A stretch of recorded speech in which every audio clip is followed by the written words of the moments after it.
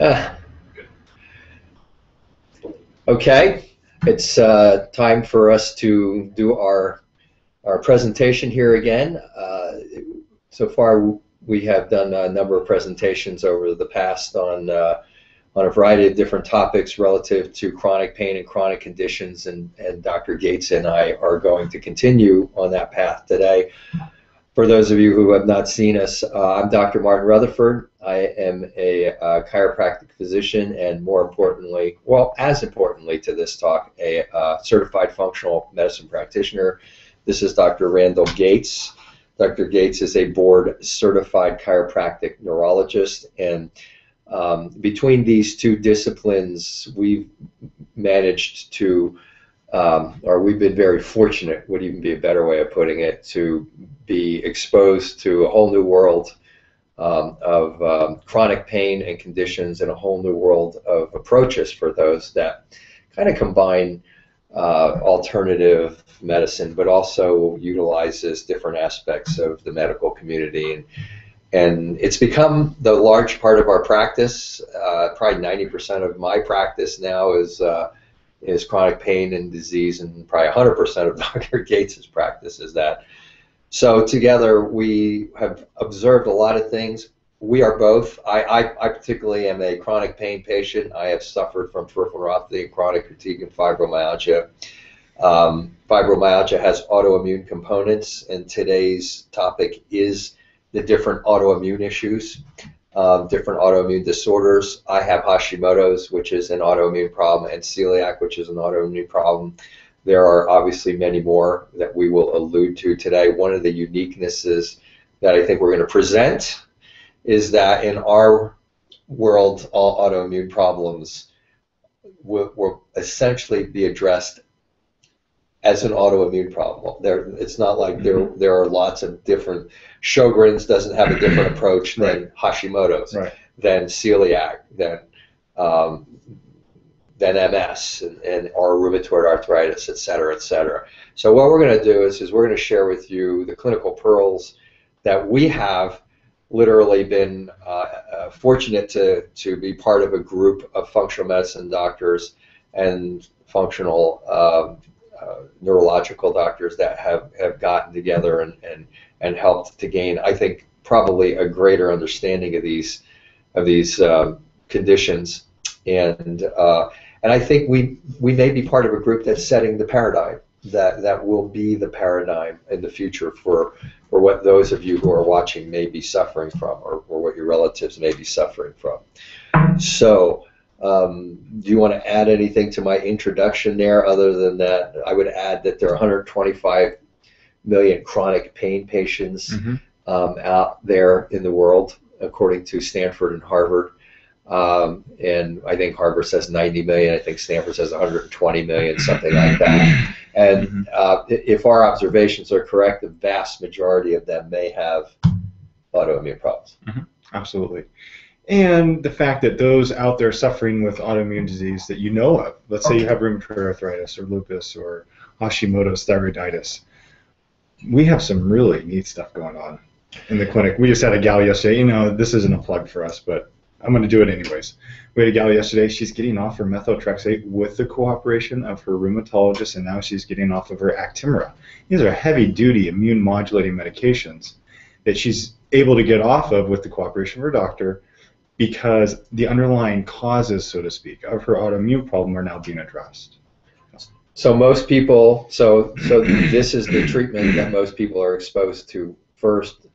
The main model in this country for healthcare is the medical model. Every week we emphasize we are not anti-medicine. We work with medical community, as you just heard, on a variety of different levels, but it's usually, I mean, most of the treatment that is out there that is innovative and advanced for the autoimmune patient is not relative to drugs. Most of it is considered alternative. I'm not sure that that should be the case, but most of it is considered alternative, non-drug. And the medical community model is to suppress the immune system. So first of all, for those of you who may be watching who I'm not sure why you would be watching if you didn't know what an autoimmune problem was, but an autoimmune problem is, at some point in time, your immune system started to attack healthy tissue. You could say accidentally. Basically, the immune system is designed to, most of you are familiar with, it's designed to kill bacteria, it's designed to kill viruses. It's also designed to have a component to it that goes in and creates something called antibodies, so that a lot of times when these things come back, this virus or bacteria comes back, your immune system already recognizes it and kills it before you start to have a problem. That's a very, very, very thumbnail sketch of your immune system. And if that system suddenly goes awry, or usually overstimulated, I think more than depressed, both can happen, but I think more overstimulated. For example, my conditions, the Hashimotos and the Celiac, were set off by an overwhelming pneumonia infection, which I didn't take care of as well as I should have. And by the time I did get the antibiotics, which were very helpful, apparently there was my immune system was overfiring, and it started to attack accidentally healthy tissue. And we can get into that at great length. We can talk about this for a week, so I'm going to try to stay to the main topics here. The main thing I'm trying to say here is there's triggers. The triggers that we see usually are stress, this huge, big, overwhelming single stress, or a stress over a long period of time. We see a lot of stress from childhood abuse, verbal abuse, sexual abuse. These are big stresses. They affect your immune system. Your immune system starts to accidentally attack other tissues. We see it in childbirth. I don't want to take too much time to go into the mechanisms, but has a lot to do with the third trimester of pregnancy and transferring antibodies over to your child, and then maybe having a lot of stress during the birth, and it's traumatic and you have to heal from it, and so on and so forth. But we see a lot of people, I was just fine. I had my third child and my whole life fell apart. I put on weight, it never came back. I got tired, all of a sudden I started having joint pains. Traumas, we've seen it. We're chiropractors. I've been a chiropractor for 35 years. I've seen it a lot after motor vehicle accidents. All of a sudden the person has a motor vehicle accident, they come in, next thing you know, they're hurting everywhere. Of course, the insurance companies are going, they're faking it. We're looking at them going, no, they're not faking it. They have developed fibromyalgia. We have seen fibromyalgia and polyarthralgia, rheumatic, and all these be set off by a trauma, because it fires up your immune system. Your immune system attacks a tissue. When it attacks that healthy tissue by accident, it becomes genetic. It sets off something called a polymorphism in your unexpressed DNA. So we used to think that we came with our DNA, and that was it. Now we know 2/3 of it, I think, is kind of set in stone, and 1/3 of it can be affected by a lot of things. It can be affected by the way you think. It can be affected by toxins. It can be affected by your immune system changing it. This is like a fact, okay? So we have these triggers. There's more. There's other triggers. But we have these. Usually there's going to be a trigger. Usually there's going to be a genetic component to it. Not always, but most of the time. My parents had thyroid. My mother had thyroid problems. My aunt, my uncle had multiple sclerosis, and so on and so forth. So my pneumonia set that off in me. So this is an autoimmune problem, and the immune system can attack a lot of different tissues. And you jam in anytime you want here, but I'm just trying to set the thing up. Absolutely. So it's and our observation has been that now we've had MS, rheumatoid arthritis, lupus, Sjogren's, Crohn's. I mean, there's a myriad of diseases, and they seem to be defined by the tissue that is attacked. Interestingly enough, what we find, the tissues we find that get attacked the most frequently seem to be the thyroid, the gut, the cerebellum. Cerebellum has a lot to do with if you suddenly develop dizziness and vertigo and balance out of nowhere, your ears are correct.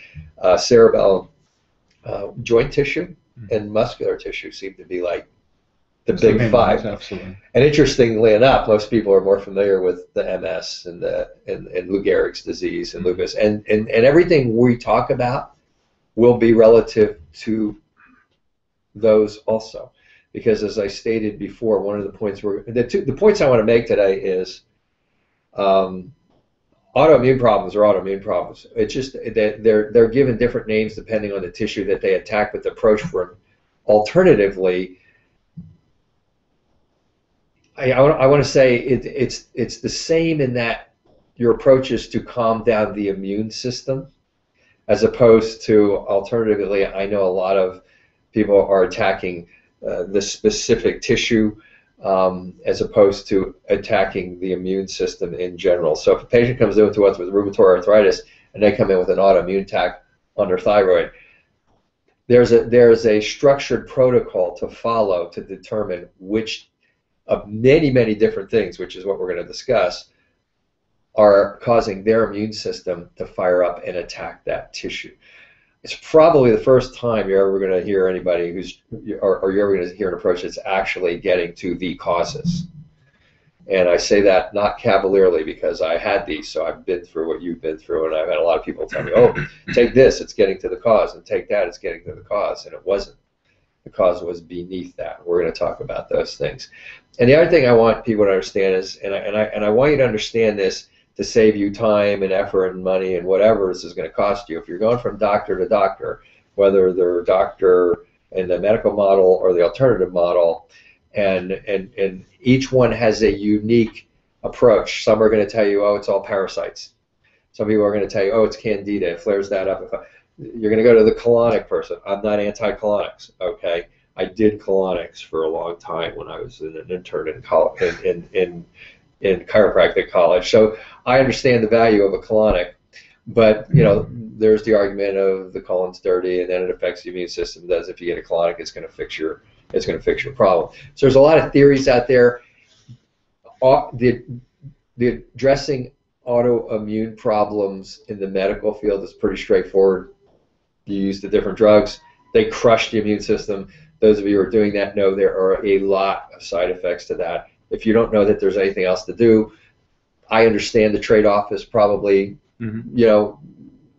good. I mean, if you're out of the pain, you feel better, but the steroids and these significant drugs, they extract their toll on the body as they must. There is, I think, a better way. At the very least, there's an alternative way. But that alternative way is a little bit more complex than sometimes it's presented by many of my colleagues out there who are alternative practitioners who are kind of single-minded or dogmatic. Today, get off of gluten, that'll do it. It can be helpful. Fix your leaky gut, that'll do it. And all of these things have merit, but they don't all have merit for all patients. And thus our mantra in the functional medicine field is treat the patient, not the diagnosis, because you can have 100 people come in here with an autoimmune thyroid called Hashimoto's, an autoimmune attack on the thyroid, which is extremely common.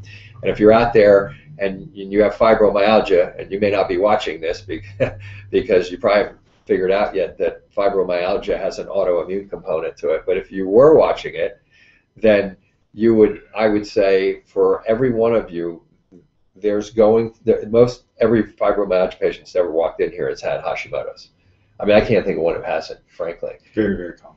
Yeah, and so they have an autoimmune problem, and so that would put them in the category of, I could have 100 people come in here with fibromyalgia, and the approach might be slightly to significantly different for each one of them.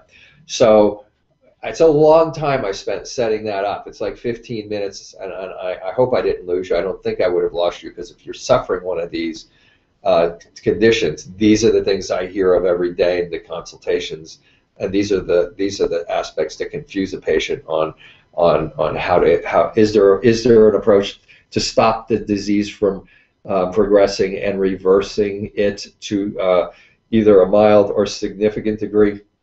There are.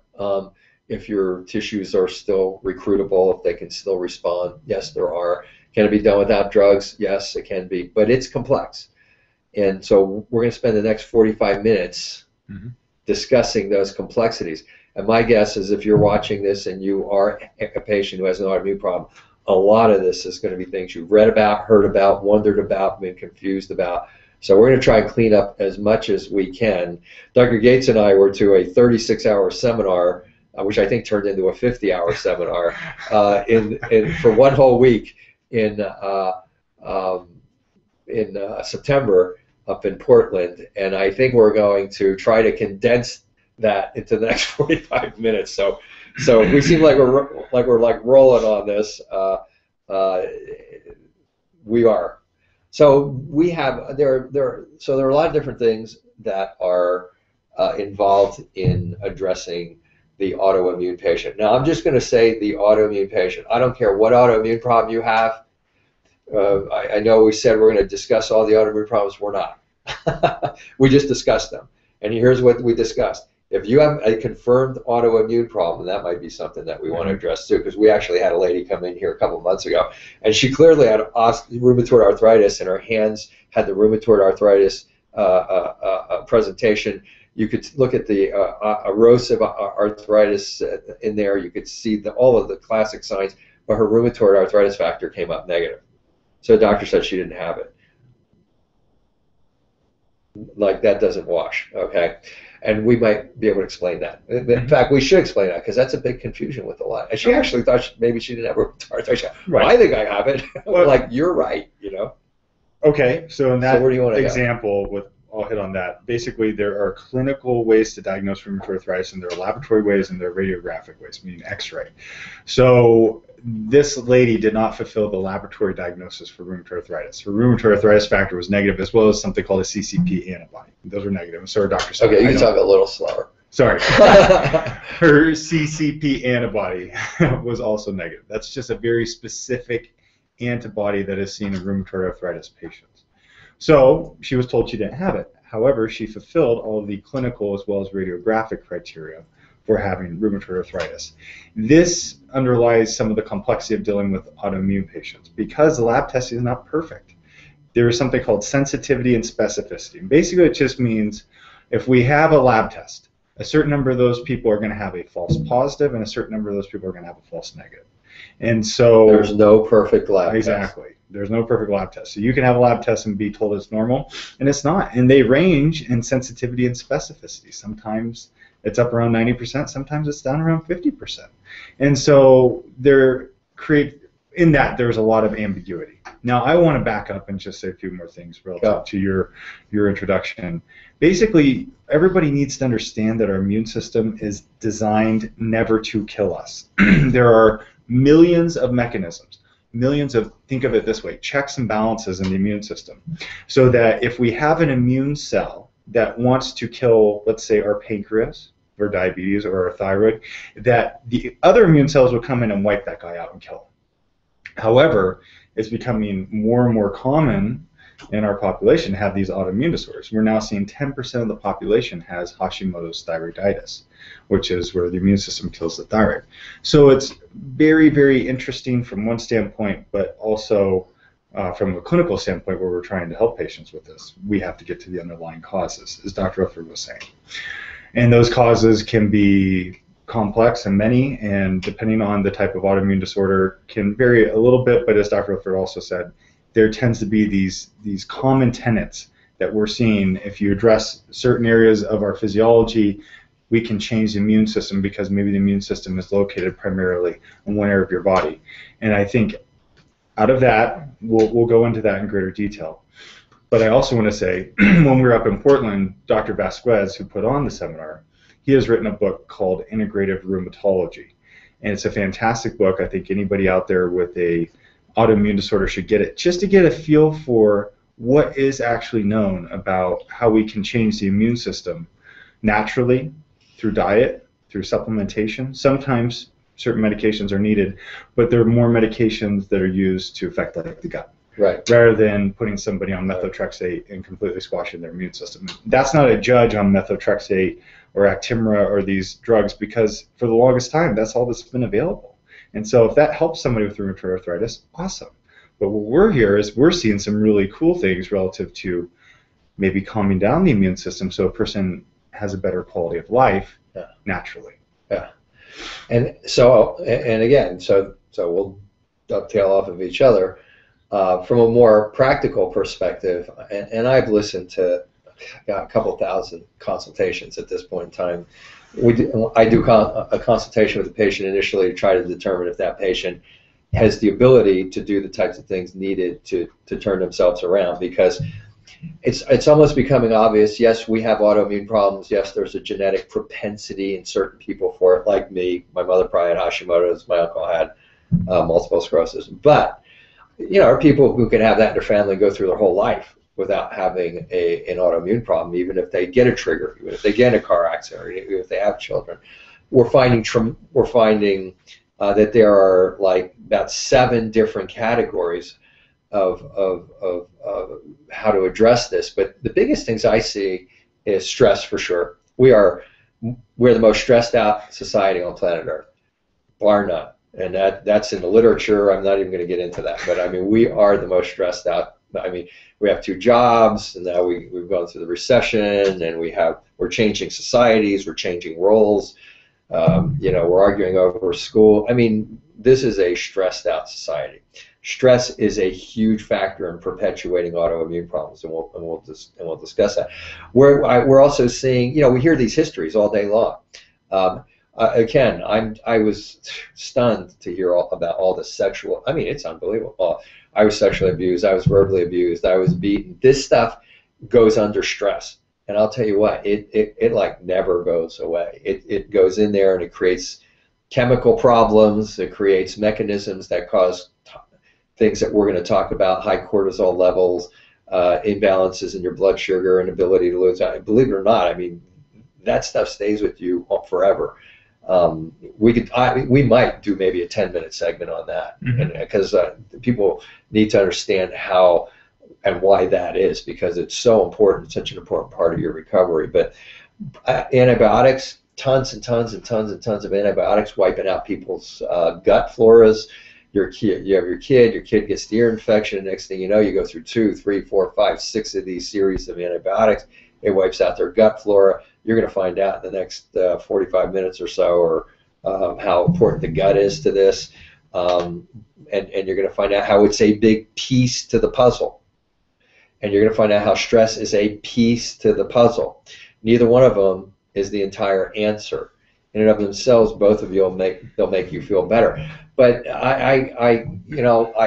the little time I have, I enjoy going out to the golf course. It's kind of nice out there. So I'm walking around on a golf course. After I'm done walking around the golf course, and my legs itch from all the chemicals that they have on there. I see guys put the ball in their mouth to clean it off. I'm like, really? Are you serious? Do you know the toxins that are on there? So we have toxins. We have toxins out there, and that kind of de-stresses me a little bit. So you're out there and you're thinking everything's really great and everything's really nice, and you're out there on a golf course and you're getting all these toxins coming at you and things of that nature. We have, but before you go out on the golf course, there is this wicker basket in the men's locker room that has all these non-steroidal anti-inflammatories, so that you can take those, so that you don't hurt while you're golfing. And they damage everything. They damage your stomach. They damage your intestines. They damage your cells' ability to function normally relative to certain chemicals. And I mean, this is our society right now. And then we have food. And then we have everybody going to McDonald's and those type of people are becoming much, much more aware of it. But even I have people that come in here and say, we give people a baseline diet that we use to help to assess. Once they're on that for a week or two, we can kind of assess their reaction to treatment and determine things about their food. But there are people coming here and look at that diet and go, well, I eat better now.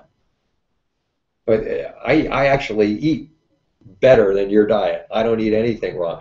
So there's issues with the food. There's who's eating this diet, who's eating the paleo diet and they're off grains, who's eating the Mediterranean diet but they're not off grains, who has allergies to grains, who has not. So you have the crappy food, but you also have the genetically altered food, and there's a lot of, we did a thing on gluten, so you can look back on that, because that's a whole, we did an hour on that, and that wasn't enough. That's a whole different thing. So we have the food going on. We have infections. I was just joking with Dr. Gates before we came on.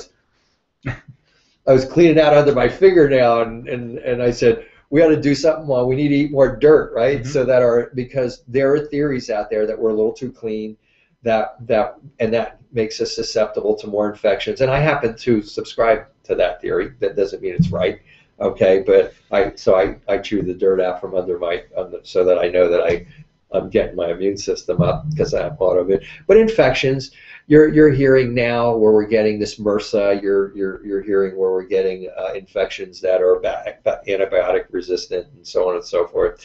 Nutrition. A lot of people are not getting the nutrients in. So if you're stressed out of your mind, one of the things stress can do is it can damage. And believe me, all this has to do with autoimmune problems. We're going to pull it all together here in a little bit. But all of that can, the stress that you go through can do a lot of things. One of the big things it can do is just damage the inside of your gut. It can ruin your ability to make hydrochloric acid. If you can't do that, you can't break down your food and you can't absorb it. You're not getting the nutrients. Next thing you know, you're the person who takes B vitamins and tells me your nerves feel better for 15 minutes because you're not getting any B vitamins in your system. So what was the cause? Was the cause that you weren't getting enough B vitamins, or was the cause that you were stressed out of your mind? All I'm trying, and there's more, okay, but I'm trying to draw the general complexities. Within each of those categories, there's a lot of things that need to be addressed. Mm-hmm. So my main goal is not to make you more confused or make you stressed. My main goal is to say all of those things have a solution. And for the most part, all of those entities have a non-drug solution. But it doesn't lend itself to going to the doctor, sitting there for 5 minutes, 10 minutes, 15, even an hour, and having that doctor evaluate you and then give you a baseline diet, give you a couple of supplements, and say, okay, let's see how that works. All of those things need to be evaluated. And preferably, they need to be evaluated all at once. And then they need to be understood in a hierarchy of which ones are the ones that are killing. Is it your gut that is the big problem that's attacking your immune system? Is it that you have these parasites that nobody thinks that they have in this country? I was just reading an article yesterday. The local article, we're in Reno, Nevada, and the local Reno, Nevada government put out something saying, please pick up your dog crap, because there's a ton of parasites in there. Well, I don't eat dog crap. Well, you know what? Your dog eats dog crap.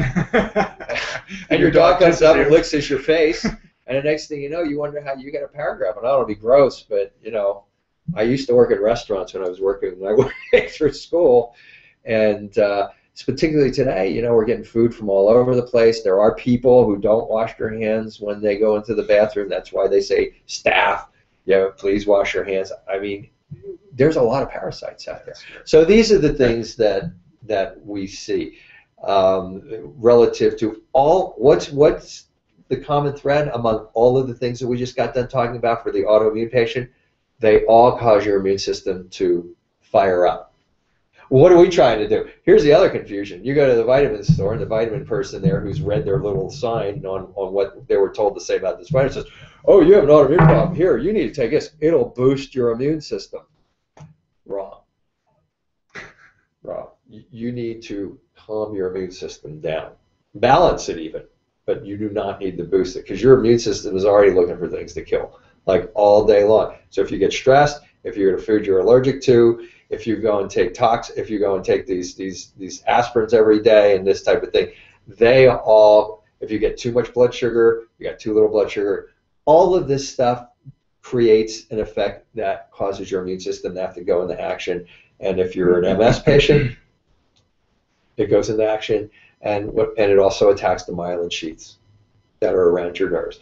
And if you have Hashimoto's, it attacks your thyroid, and next thing you know, you got heart palpitations and internal anxiety, and you're feeling jittery and so on and so forth. Mm-hmm. So kind of an overview. Absolutely, it's great, yeah. Anything? Well, I want to elaborate on the stress response. For like hours, so I don't want to dominate here. I want to sound like I know anything here. Because what we know is what we know, but we also know there's other things that are not known, and every day is a new experience here, and new research on newer things to help, and things that are creating or triggering and then ultimately perpetuating your autoimmune problem. And you're not handling any of those if your basic line of attack is, I'm taking prednisone, or I'm taking methotrexate, or whatever. I wonder if it'd be good if we could link the articles that I read every night to these broadcasts. on our Facebook page. Only if you got 10 hours to Would that be read the possible? articles Is that that take what you're him talking about about? 20 minutes. So we'll to start read. Yeah, doing that. That would be 'cause great. I have no life, just for the record. So I read an hour and a half to 2 hours a night on these varieties of subjects. First of all, relative to stress. We got to mention the book, Why Zebras Don't Get Ulcers. We mention it every week. It's People are appreciative of it, so we mention it. So it's written by Robert Sapolsky. He is the world's foremost researcher on stress. He's at Stanford University. He's no slouch. And he has written one of the best books I've ever seen. Yes, it can be a little technical, but he talks at length about the effects of chronic stress on a human being and other primates, for example. But namely, we need to focus on human beings here. And as Dr. Rutherford was saying, when someone goes through an incredibly stressful circumstance as a child, that winds up their stress circuits in their brain. So they have a tendency to always elicit stressful responses throughout the remainder of their life, even though maybe it's not that stressful what they're going through compared to somebody else. And those stress responses produce cortisol, and cortisol can have actions on the immune system in terms of imbalance. Produce too much cortisol. Mm-hmm. Now, there are two sides to the immune system that we haven't talked about. There's this Th1 side of the immune system, which refers to the side of the immune system that's kind of analogous to the Marine Corps. If there were a bacteria over here, they would go and do the rough and tough killing from a very simplistic perspective of that bacteria or virus. There's also something called a Th2 side of your immune system, which is more the precision killing side of your immune system. It remembers infections, things of that nature. And that's kind of analogous to the Air Force. Then there's something called a Th3 regulatory immune system, and that Th3 immune system is largely fueled by vitamin D. And we know that there's a vitamin D deficiency epidemic out there. And I've talked to many doctors who say, you know, everybody is deficient in vitamin D. I don't know what to do. Well, there's new studies coming out saying that we're so deficient in vitamin D because our immune system is so imbalanced and is chewing up all of our vitamin D. So that's a general perspective there on stress. So we got to get the book, Why Zebras Don't Get Ulcers. I think we should talk about hormones. Dr. Gates emphasizes that because as we've developed our understanding of what we're doing with these chronic conditions and ultimately with these autoimmune conditions, once we started we put a stress program in. We actually have a de-stressing room in our office where we put people in there and we de-stress them, but we teach some pretty good home strategies that are very simple. Some of them are in that book that he mentioned. Our results improved dramatically. Not only did people get better quicker, but they got better overall results and better long-term results. I don't know what were you going to go over next? I was going to go over endocrinology. Okay, let's do that. What I was going to do is go through each of these. We have about 7 things here that we're going to cover with you. If you have an autoimmune problem, you've either been exposed to these, you may be confused about it because of different conflicting data. Yeah, we're going to do our best to kind of ferret things out for you, sort things out for you here. So we'll do endocrinology first. So what is the effect of hormones on the patient who has autoimmune problems, and what is its and how do how is it involved in their recovery? Mm-hmm. And we need to do like 3 or 4 minutes on each of these. Okay. So in essence, relative to endocrinology, we definitely see it in terms of estrogen metabolism. We know that the more estrogen someone has, the more likely they are in certain types of autoimmune diseases to have an autoimmune disease. They've talked about this extensively relative to Hashimoto's thyroiditis. And one of the proposed treatments that is talked about in the literature is to reduce estrogen, because that can be a way to help the immune system to come more into balance. Now, in our clinical experience, so many of our patients have been on birth control, medications, or hormone replacement therapy. Most of them not for birth control. Yeah, and many times they've been taking these medications for years, and this chronic use of these hormone replacement therapies seem to have effects in terms of balancing the immune system. So it is something that definitely goes through my mind in treating autoimmune patients. Yeah, when I first started getting into this, my mentor, Dr. Latis Karazian, if you ever see this, Doc, we're giving you all your due credit here. He wrote a book called Why Do I Still Have Thyroid Symptoms When My Blood Tests Are Normal? Some of you will probably relate to that. But one of his mantras, what he calls clinical pearls, is estrogen drives autoimmune problems. If you have too much estrogen, it's just like pouring gasoline on the fire. So it's one of the main keys that we are observant of immediately when we're doing our initial evaluation of an autoimmune patient. Do they have too much estrogen? Does a man have too much estrogen because he's doing something called aromatizing it, which means he's turning his testosterone into estrogen. Too much estrogen in a female goes way past even exacerbating your immune problem. And it can cause high testosterone in a woman. And those of you who have any background in hormone replacement therapy know that's not good. That can cause a whole plethora, your favorite term, a whole lot of other problems. So it is a big key. And for those of you who come in and think that you should start with the endocrine system, there's a hierarchy to this. What we find is before we would, before we would ever get to the endocrine system, we would probably evaluate a number of other things first, because the endocrine system is kind of at the bottom of the stream. You need your adrenal glands, you need your stress glands. Now we're back to stress. So you need your stress glands to work right, because if the stress glands don't work right, they can't take cholesterol, that bad cholesterol. That's another whole topic for another day. They can't take that cholesterol and put it together with these precursors and make estrogen. So what do you want to fix first? Well, first of all, you want to get off your frigging statin drugs that have your stuff down to, I know, and he's going to stress out with me saying that. But this is the topic right now, okay? You look it up. You look up the data on this, all right? I'm not anti-medicine. I am pro people getting better, all right? But here's the point. If you have a statin drug and somebody's telling you need your cholesterol down to 150, you're not going to be able to make these hormones. So that has to be handled. You need enough cholesterol to make the hormones. And then you need your stress glands to work right to make the hormones. Now, once all that's cleared out, if you still have too much estrogen, that needs to be handled directly. But a lot of times, it's handled before you get to that if you do it in the right order. And if it's not, it absolutely needs to be handled. Birth control, look up the Endocrine Society webpage, and they'll tell you all about birth control and how great that is for you long term. Let me interject something on that. Go ahead. So we'll say if you're eating Big Macs every day, if you're eating the standard American diet, statins are probably a pretty good idea. But what we're talking about is our patient population. We have them on very stringent diets to where we try and control all the mechanisms behind cardiovascular disease naturally, and that's where we work with doctors on controlling statin medications. He's very careful. Just for the record. I'll do my thing on statin at some point in time so that you get a better idea on it. When I'm on vacation. But that's fair. But that's, when he's on vacation. How about food?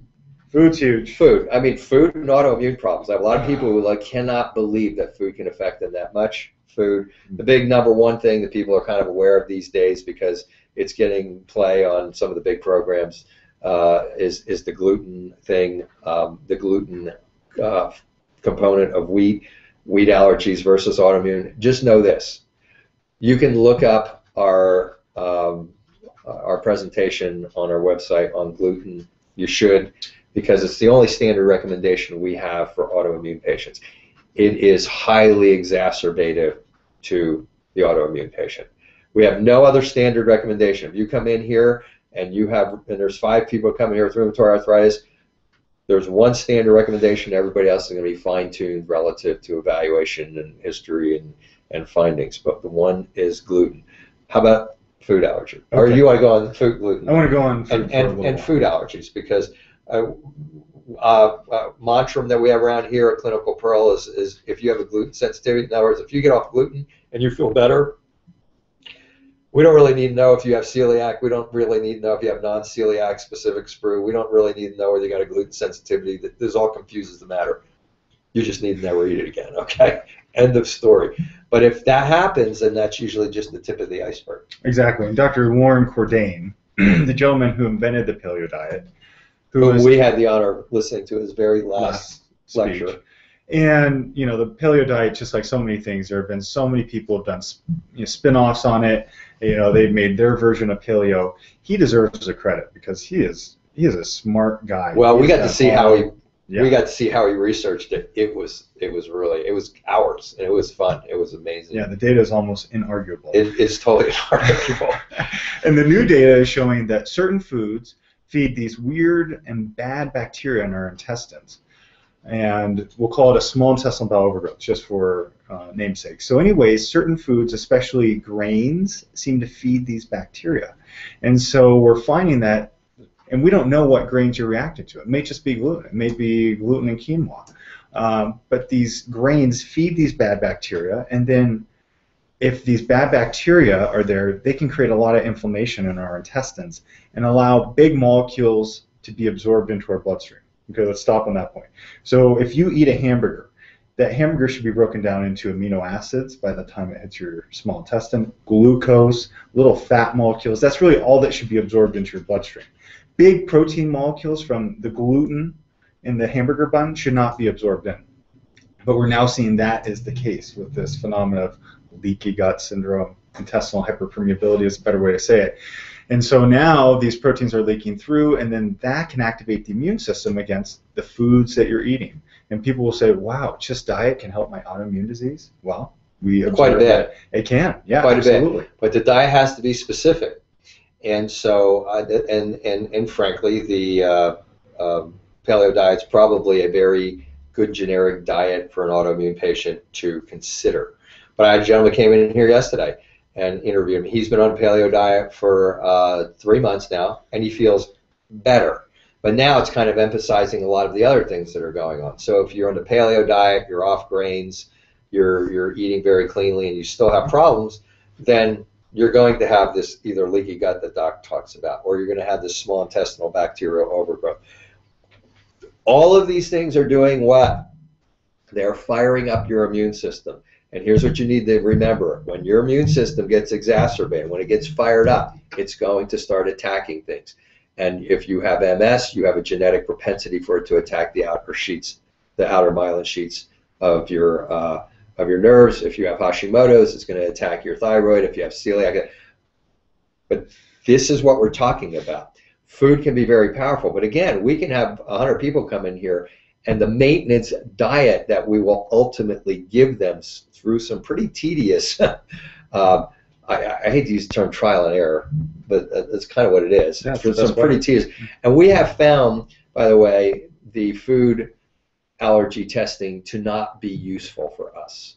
The allergy elimination diet, in our observation and experience, remains the most cost-effective, but truly it remains the most accurate one. And we think it's because most of our patients are autoimmune patients. Their immune systems are already overreacting. You take that test, you're the patient who comes in here and says, here's my food allergy thing. I'm allergic to 24 foods or 56 foods. No, that's not the way it is. You're probably allergic to something, but you're so sensitive, I think that, and this is my opinion, and we've tried them. Trust me, we've used them. They have not been useful. We end up building an allergy elimination diet into what we do with our patients.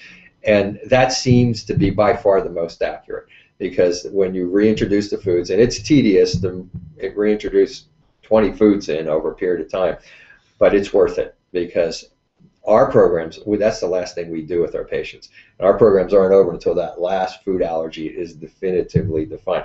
And then that creates your proper diet. So, being off, do you have to be off of all grains? Maybe, maybe not. Do you have to be off of gluten? In our opinion, all autoimmune patients should be off of gluten. That's our opinion based on results. Okay, and is it the Mediterranean diet? Is it the paleo diet?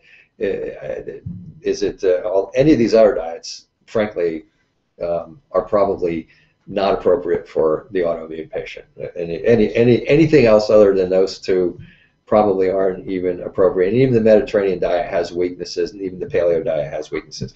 It has to be, for the autoimmune patient, it has to be tailored to that person. So food is enormous. Food is enormous. You talked about small intestinal bacterial overgrowth, infections and inflammation. Another thing that fires up your immune system. So if you have a chronic infection, and for me, I would go to viral infections. Maybe we talk about the fact that a lot of people who come in here who have autoimmune problems are fatigued. So they've been to somebody who says it's the Epstein-Barr virus that's causing your problem. And certainly we have seen the Epstein-Barr virus be involved in a rather small percentage of our cases, would you say? But so So there are infections, there are inflammation. Oh my God, inflammation. Everybody knows inflammation now. Everybody's taking their noni juice or their pomegranate juice or their whatever, okay, and feel better. Not a problem, unless you have blood sugar problems. Well, they have you take a little shot at a time, I think. But that's not getting to the cause of the problem. The cause of the problem is what's causing the infection. Exactly. Go. Exactly. And so this is a really exciting area. He's looking things up. That's why I say go. This is one of the most exciting areas, I think, this that's is huge. Evolving in our practice, because we've been good at a lot of things for a while, and now we're getting better at, sorry, but we're getting better at this aspect of it.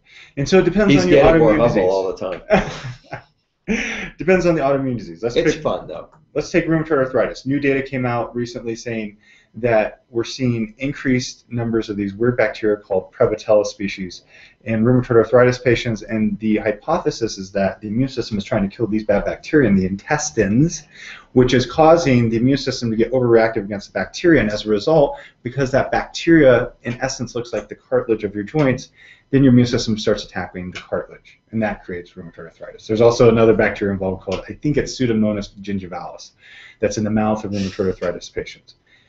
So that's just interesting in and of itself. And now we're seeing, here's an article out of Gut Microbes 2014 where they're talking about the segmental filamentous bacteria that Dr. Vasquez was talking about at length. At that seminar we went to. These are these weird bacteria that you can't even culture, but you can see them on an electron microscope slide, which is like 100,000 times more powerful than the average microscope. And you can see these weird bacteria in there, and they're seeing that these bacteria cause the immune system to get overreactive, and they're hypothesizing that this could be involved with MS and most rheumatology disorders, autoimmune diseases like rheumatoid arthritis, lupus, things of that nature. And then we've talked about Hashimoto's thyroiditis, where new studies are showing that upwards of 80% of these Hashimoto's patients have human herpes virus 6 living in their thyroid. And have we seen clinical results with doing certain types of viral treatments? Yeah. We've seen phenomenal non-drug viral treatments. After we've taken that patient through treatments for their intestines, for their food allergies, for their stress levels, and let's say they were better, but they weren't all the way better, then we did the viral treatment. And simple as coconut extracts, vitamin A, things of that nature. But you have to know it's there. You have to know to look for it. Right. So if you're getting the idea this is complex, we want you to understand this is complex because your doctor's not thinking about these things. Only he stays up at night and reads about all these things. But frankly, the gentlemen and women, that one lady doctor who was pretty phenomenal, that we have affiliated with, whose name is failing me. Dr. Minich. Dr. Minich. Dr. Minich, you are awesome. and so these are the folks that, I mean, I think we were in that for a week relative to essentially, even though it wasn't billed as an autoimmune seminar, and we were there for like 50 hours listening about toxins and grains and all these different types of things. It was essentially about what we treat. It was essentially about autoimmune problems, and it was like 50 hours, and they covered all of these things. And they're all literature research people. They probably reviewed over 2,000 peer-reviewed literature journals with us. Some of these things are not going to get to your doctors for 10 or 15 years, and they're not going to get to your doctors unless there's a drug for it. What did I just get done saying? You can knock it off. For me, it's vitamin A. I take quite a bit of beta carotene, actually. I'm a vegetarian. I don't advocate all my patients become vegetarians by any means, okay? There's a reason I'm a vegetarian. But for me, I take beta carotene, and I don't take that within a week. I know that I haven't been taking it because it handles that virus thing. It's precursor to vitamin A. So, and inflammation, I would just like to say this about inflammation. How many things cause inflammation? You're taking aspirin every day. Not my opinion. My opinion. Not a good thing to do. That's my opinion. Okay, so don't go stop taking your aspirin unless you go talk to your doctor. There. Does that make you feel better? Beautiful. Okay. Beautiful. And but how many things cause inflammation? Lots. I remember when I was first sitting in class and somebody asked that question, I could think about 3. Well, now I know there's like about 300, and I'm exaggerating. But if you have too high blood sugar, it causes inflammation when you have when you have I fall asleep afterwards. If you have too low blood sugar, you get irritable and shaky. That causes inflammation. If you have too much iron in your system, that causes inflammation. I'm mentioning some things you probably don't have any idea about. Parasites, chronic infections in your gut, celiac. Oh my God, I mean, go on. How many things can cause inflammation? Yeah. So the issue is you can handle all those. Most people don't look for too much iron. We look for it in everybody because we see it a couple of times a month. If you have too much iron, what do? You go get blood. You get rid of that, unless it's really bad. Unless you have something called hemochromatosis, then there's a way to handle that. But there's a way. The point is, there's a way to handle each one of these things. If you haven't been exposed to it, it's because there's not a medication that's been made for it yet. Or they give you an anti-inflammatory, which temporarily gets rid of the inflammation, just like noni juice, but nobody says what's causing the inflammation. I can't tell you how many inflamed guts that I palpate every week, just tons. And for the most part, they can all be gotten better. Crohn's disease, those of you who have Crohn's disease, I mean, we saw something last week that said, this is a big study, it said, we have discovered that people who have Crohn's disease have more bad bacteria than people who don't. Even my patients kind of went like, really? You needed a study to tell you that? So what do they want to do? They want to get a drug that's only going to kill the bad bacteria. Guess what? There's already something that does that, and it's not a drug. But inflammation. What you need to know is if you have inflammation, if you have an infection, if your food's off, if you have too much estrogen, and we're going to go on a little bit more. I just got a little bit into nutritional supplements there, I guess, kind of. Then all of these things are firing up your immune system, and they are perpetuating your downward decline with your autoimmune problem. Our first goal here is just simply to stop the downward decline. The next step is then to reverse it to the degree that it can be reversed, and these are the things that have to be done. We've talked about stress. I want to say one more thing on please. On infections. So I pulled up some really cool articles this morning, and they were talking about these bad bacteria causing diabetes type 1, which is really interesting. We know that type 1 diabetes is an autoimmune disorder, but they're now saying there's a lack of these quote-unquote beta-hydroxybutyrate producing bacteria in the intestines of diabetic patients, which is another novel finding. Dr. Vasquez was talking about those beta-hydroxybutyrate bacteria too. So anyways, it's all out there. You need to know it. This is termed integrative rheumatology. Dr. Vasquez wrote the book. We're going to start a training program for other alternative practitioners in this field. In all of our spare time. Relative to immunology and training in autoimmune diagnosis, because this is what we treat. This is what we do. And this is what keeps me up late at night, because there's nothing more sathifying than modifying the diet. It doesn't keep me up late at night. But then modifying the diet of a rheumatoid arthritis patient. Let me tell you, our rheumatoid arthritis patients eat a different diet than our other autoimmune disease patients, like a Hashimoto's patient. They just do, because we found that they can't assimilate certain types of proteins.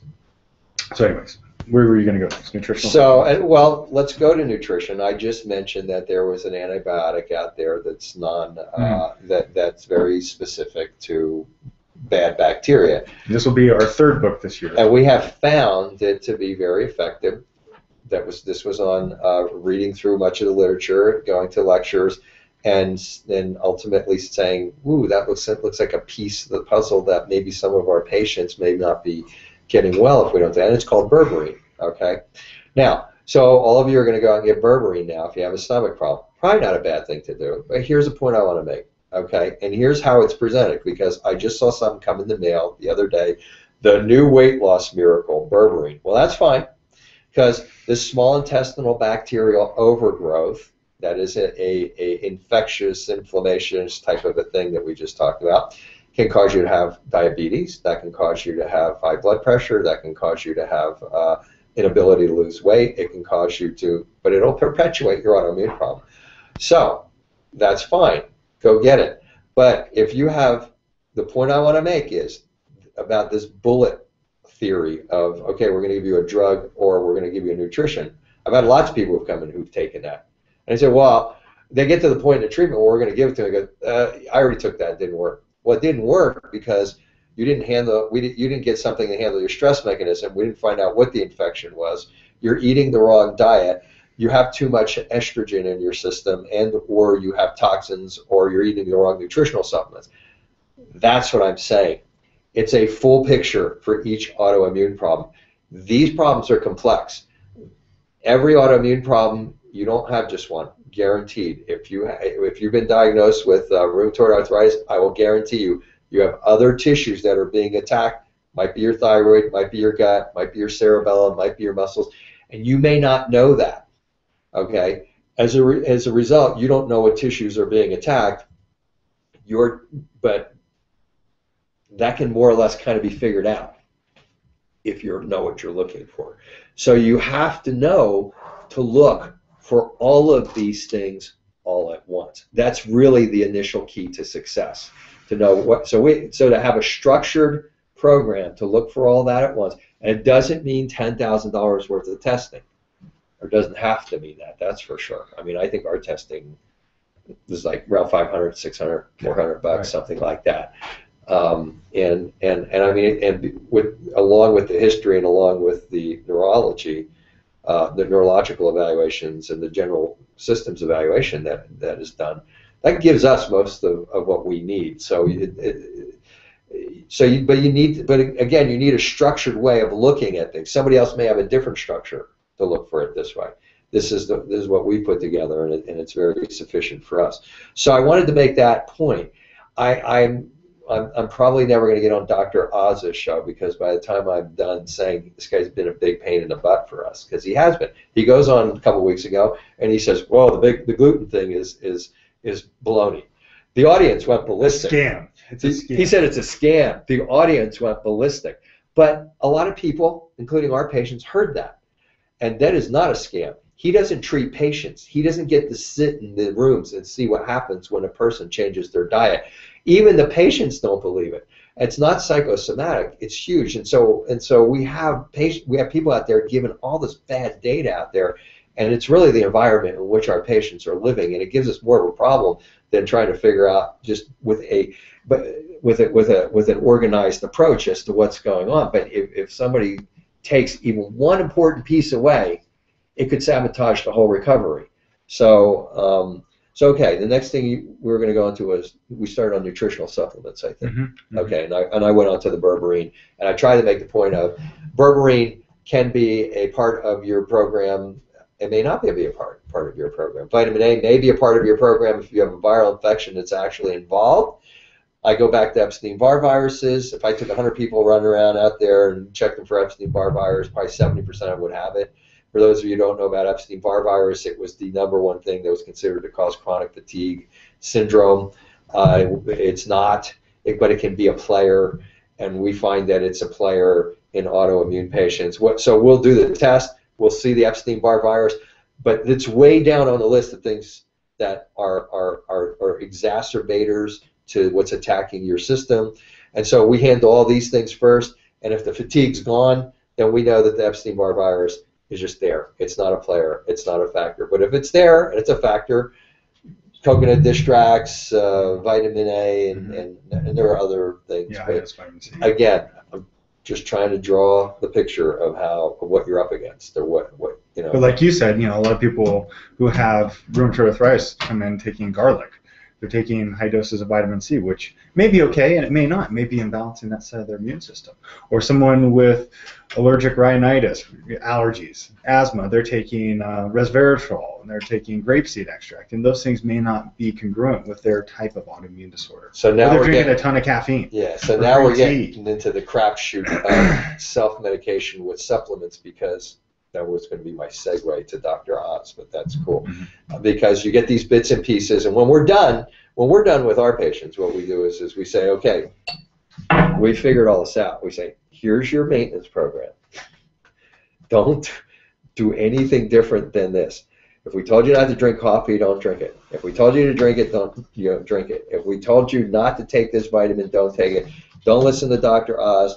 Don't listen to the guy who sells Protandim. I'm not saying Protandim is bad. Yeah, I'm just saying that I've had patients. We had an AIDS patient. We had an AIDS patient who basically his doctors was telling him he was crazy to do the types of things that we're talking about. 6 months later, they said, whatever these people are doing, keep doing it because we've never seen a recovery like this. This gentleman goes out, and his neighbor is a chiropractor. I'm a chiropractor, so don't get me wrong. His neighbor's a chiropractor. He's about to retire, and he's selling Protandim. One of my closest friends sells Protandim, so I'm not against Protandim. But what we find out is a lot of these things are a crapshoot for the autoimmune patient. And even Protandim, the company will say that. They do say that. Autoimmune patients should. But he didn't say that until after we beat him up and said, yeah, what is actually the deal is, and they did say that. So the bottom line is the bottom line for me is Protandim's not bad, but Protandim will exacerbate certain parts of the immune system. Remember, what do we say? We need to have will boost. I won't use the term exacerbate. Will boost certain parts of the immune system, which for you may be not a good thing. Okay, so I think the important point to hit is where you are going, which is it's a crapshoot. So some people are shocked when I say stop drinking the green tea. Mm-hmm. That's for them because they have a Th2 system that is the Air Force, as you put it before, that is already overfiring. Well, we don't need it to fire more and kill more things. And green tea with its antioxidants is boosting it up. But everybody says green tea is good. Not for the autoimmune. Not for all autoimmune patients. For some autoimmune patients, it's very good. For others, it's bad. Now, this may seem counterintuitive, but again, my goal here was to bring the complexities of what you're up against. And I think this might bring a little clarity to you, because when I say these things, some people go, you know what, I've been drinking that green tea and I feel like crap. And I stopped drinking and I felt better. It's like, well, yeah, that's a pretty good barometer of what to do. But yeah, I think exactly. And so it's so common in the vitamin world. People are just taking all these different supplements. We've had patients bring in bags of supplements. Bags. And not knowing what is doing what, and they take a little bit here and a little bit there, which is fine, but that's not how we operate. We operate in a very controlled, meticulous fashion. It's not how we operate, but the point is that it's important for you to know this polypharmacy thing where you're taking too many drugs also goes for that. It also goes for the vitamin world. I'll make some more friends right now. The vitamin world is still selling vitamins. Okay, it's just like, but they're not as dangerous as taking too many drugs. But one of our biggest challenges is the patient who comes in here with a bag of 95 vitamins, and they're getting worse, and they've been getting worse for years, but they don't want to get rid of these vitamins. One of the very first things we do before we start care is we look at all their vitamins and say, this one's got to go, this one's got to go, this one can stay, not because it's helping them, but it's not going to interfere with their problem. And we don't want the person to have withdrawal symptoms. But it's and in fact, I'll go one step further. With our autoimmune patients, our mantra is kind of less is more. Mm-hmm. I mean, we try and do as much with as little as we can. We use supplements along the way, but most autoimmune patients are somewhat sensitive to drugs and to supplementation. I know I am. I can't just be taking anything. I'll have a reaction to it. So, if you're that person who's out there and you're taking 20 vitamins a day because you read this one in prevention and you read this one in health magazines and you saw this one on television and you saw this one here and your neighbor sold you that, bad thing. I can tell you right now, that is a recipe for disaster for you. You might actually be exacerbating what you're doing. And then I think the last thing that we've seen is toxins. And again, to revamp, all of these different subjects are subjects that we're covering because all of these can be contributing to exacerbating and promoting the attack on whatever tissue you're having attacked based on your specific immune system. And removing all that, figuring all that, calming all that down, getting rid of the things, that is your route to success versus taking the medication. The medication is much simpler, kind of the rule of life. If it's harder, it's probably better, And so toxins, that's kind of a fair one. Yeah, and basically, it's not the biggest one as big as I thought it was going to be when I started getting into this, but it definitely is. Yeah, it's a player in autoimmune disease, and most rheumatology textbooks will say, behind the causes of this disorder, it can be a bacteria. We think there may be viral components as well as toxic exposures. But then they say period, and then they go into chapters of how they're going to modulate the immune system with these heavy-duty medications we alluded to earlier in the broadcast. So relative to toxins, what's now being discussed is that if we're accumulating certain toxins, we're not flushing them out of our liver and our other tissues, that can be a trigger for our immune system to start turning on us. And we have worked with other detox facilities. We had a patient who had this severe allergic disorder where she would pass out, and it ultimately took her having to go to North Carolina where they put her through this huge detox regime where she was in a sauna. That's all they did. So many hours a day and pumping her full of certain products. And that was what led her to getting better, ultimately. Going to the but that's more, and that severity of toxic intervention is probably more the exception of the rule. Yeah, exactly. What I found to great relief was most toxins can be pretty well gotten rid of through kind of some much simpler processes than that, and much simpler processes than even chelation. There's some challenge to the metals. There's some challenge to the metals, which we won't get into right now. That has to do with once the metals are mobilized into your bloodstream, depending on if you have susceptibilities in your brain tissue, that could be not a good thing. So to cavalierly be doing chelation may not be a good thing for you folks. A little hint might be is if some of you are out there and you're taking things like GABA to go to sleep or relax and it's working, you probably shouldn't be doing chelation, because it means that GABA shouldn't be getting through your bloodstream to your brain. If it's getting through and you start mobilizing toxins into your system, that's going to get through too. That's kind of a uniqueness that we've seen, but for the most part, what relieved me was, yes, toxins can be a big player. Patients like that are extreme. They're much less in the minority. It's good to detoxify, but again, just detoxifying without figuring out your foods, without figuring out your nutrition, without getting your stress handled. We're not going to get into dysfunctional mitochondria at this point because we're already maybe 5-8 minutes over where we want to be. But if you don't handle all those other things, you'll feel better for a little bit, and then you won't feel better. So. So now our producer just walked out of the room, so I don't know if I think because we had some loud background noise. Okay. Yeah, some people were laughing downstairs. Okay, but so, in essence, that's the... So I don't know if we can wrap it up at this point. I think we'll start wrapping it up. Or we should wrap it up.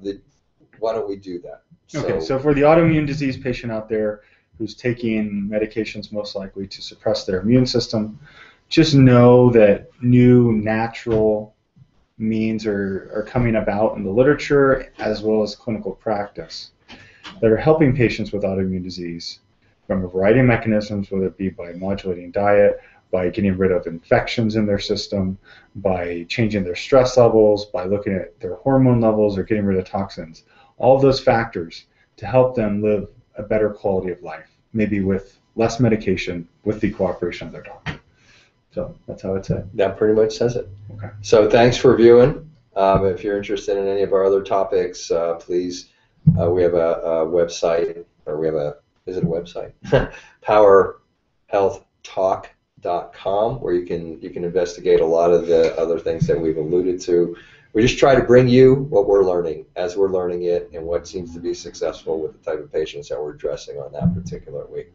So if you're interested in that, please feel free to go to that website. And we hope you enjoyed this. Please give us any feedback. We're open to feedback. We don't want to waste your time. We want to give you data that's important to you. And we will see you next week at this time, hopefully with a shorter topic. Thanks for